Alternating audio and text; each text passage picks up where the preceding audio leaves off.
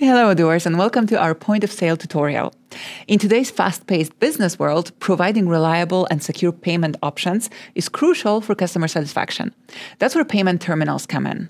By accepting card payments quickly and reliably, we can reduce queues, minimize errors associated with manual cash handling, and ultimately offer a more professional and convenient experience for our customers.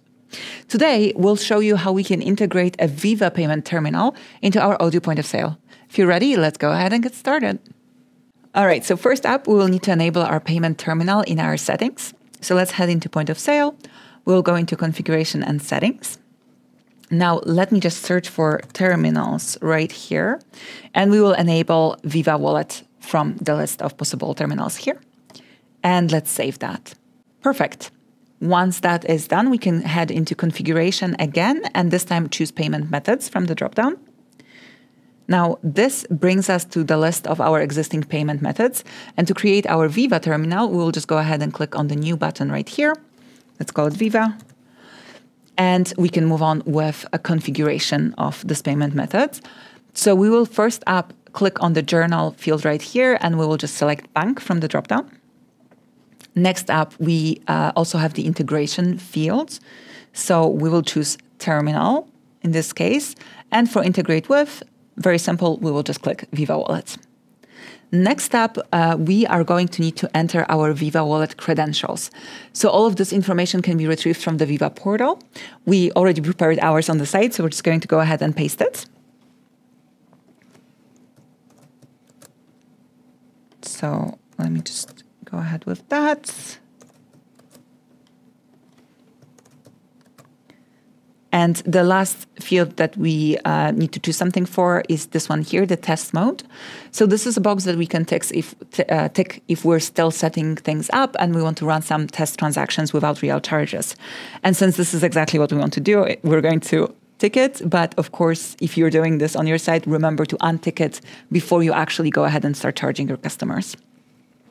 Great. Now, I also saved this field real quick. And once that was done, another field immediately popped up right here for the Viva Wallet endpoint integration. So we will need to copy and paste this into our Viva account. And this will enable the instant notifications for all supported events. So this will be very useful also for asynchronous activities like customer fund transfers. So now that it's copied, I'm just going to go ahead and switch into my Viva Wallet account, my Viva account, and I will just go into webhooks right here. I don't have any created at the moment, so I will just click on create. I will paste my URL that I have just copied, and let's also just verify it right away. Done. We'll also make sure that it's active. And here from the event types, I will scroll down through this long list and I will choose a transaction payment created. So let's just go ahead and save that. Done. Perfect.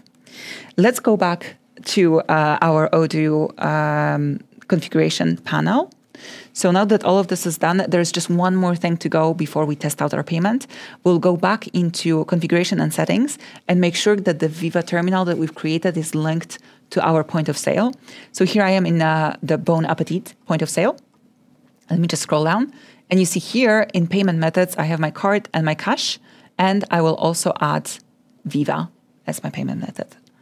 And save. Perfect. So that is all set for configuration. And now we can go ahead and use this with our Odoo point of sale. So let's go into our dashboard. Let's go into Bon Appetit. Perfect. Pick a table. And let's place an order for some of our lovely items. Done. And now that that's done, we can hit payment. We have our new payment method of Viva right here. That's done. And since I have a handy terminal on hand, I will just go ahead and use my card to process the payment. That is done.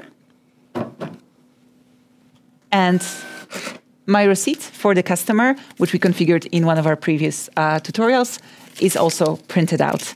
So that's it. You can go ahead and play with configuring this and other payment methods in your point of sale. I hope this was useful for you, and I'm looking forward to seeing you in the next one. Thank you for watching.